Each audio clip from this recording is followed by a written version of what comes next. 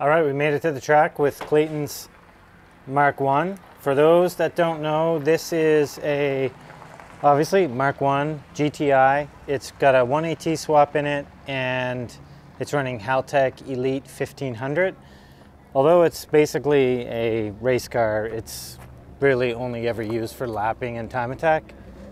For those that have been following along for a while, you guys would have seen this on the channel multiple times. But this is our first lapping day of the season, and Clayton's just gonna get out.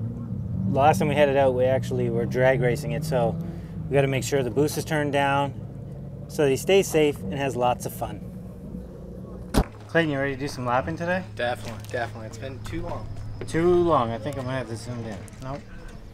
So maybe take some peeps out in the car today as well. Yeah, it's usually can be a little sketchy. I don't normally super enjoy that just because it's this car. It's a bit of a handful. Yeah, it's a handful. That's a good thing. But so yeah. What? Go ahead. Sorry. No, you go ahead. You go ahead. I was gonna say, to let people know, this car made just over 400 wheel horsepower on ethanol.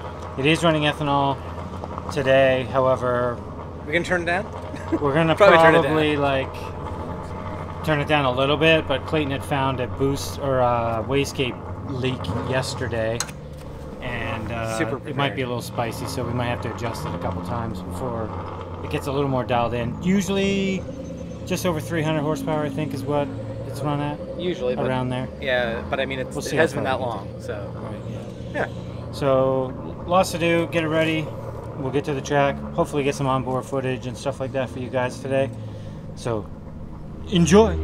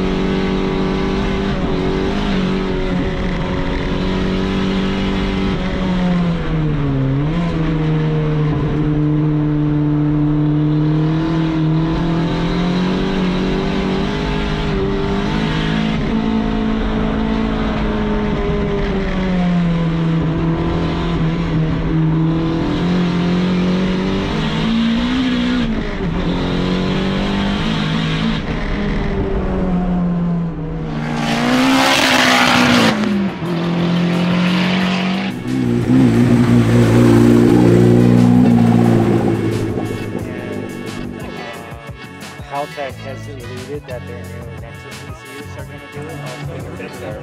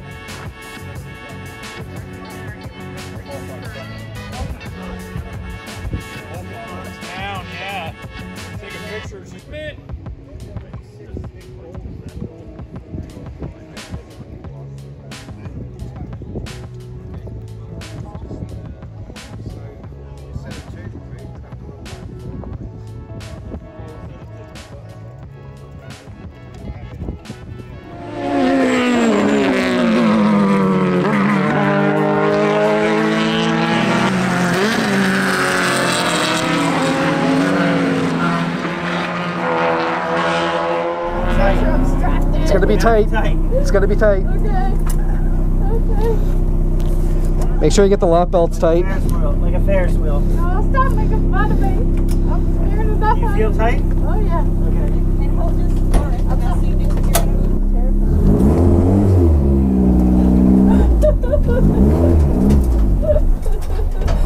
like I'm actually so scared. I'll take it slow the first lap, okay? We'll only go out for a couple laps. Yeah, take it slow, please. Yeah. I can't believe I agreed to this.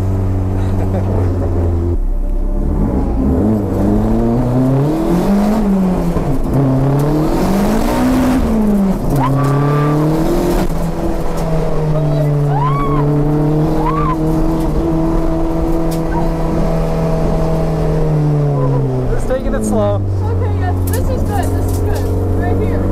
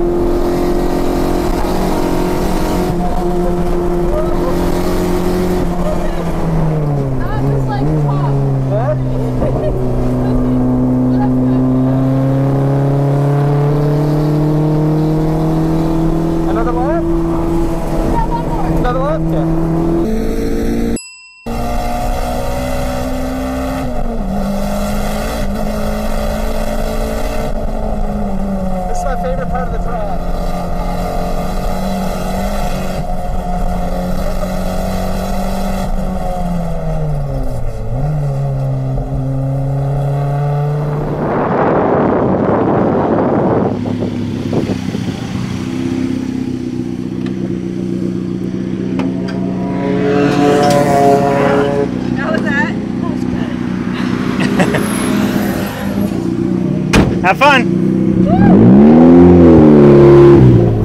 All right, so you ready? Yes, sir. All right.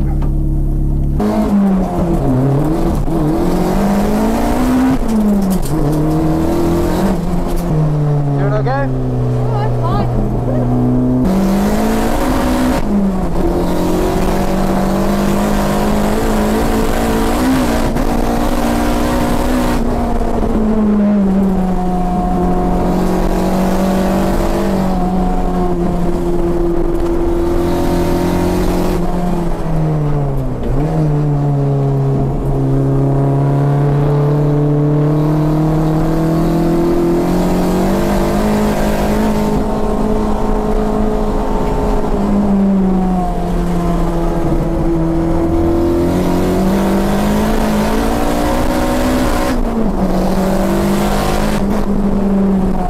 How was that? Oh, nothing. It's good? Awesome. More of it sounds scary. It's, I mean, it all depends on who you trust, I guess, and for some reason you trust me, so. I was just gotta look out the window. Oh, a little wide on that one. Downshift to third. This corner's a right off. Power down. So aggressive there. I'm gonna get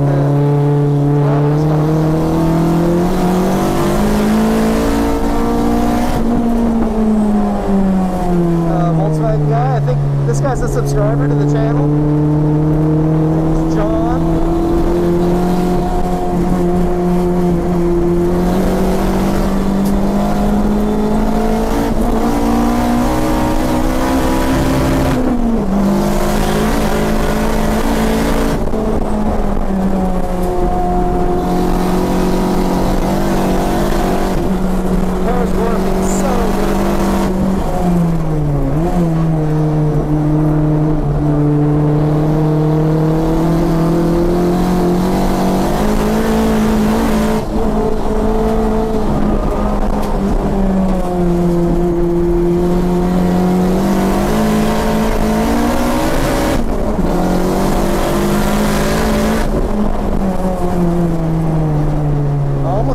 gas instead of the brake.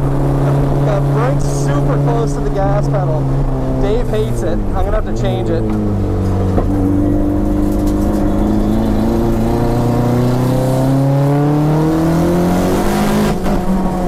The throttle response is a bit choppy. The side's on.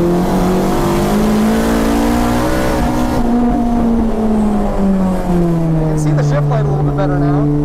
That's good.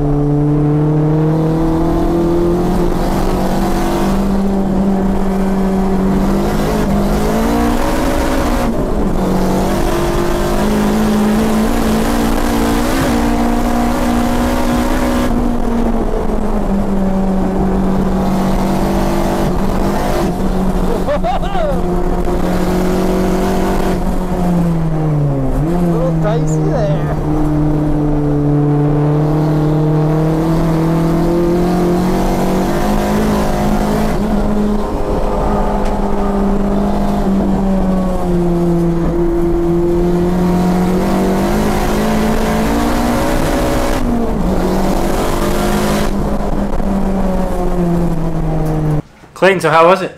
Man, I'm sweaty. Sweaty? Long day? Oh my god.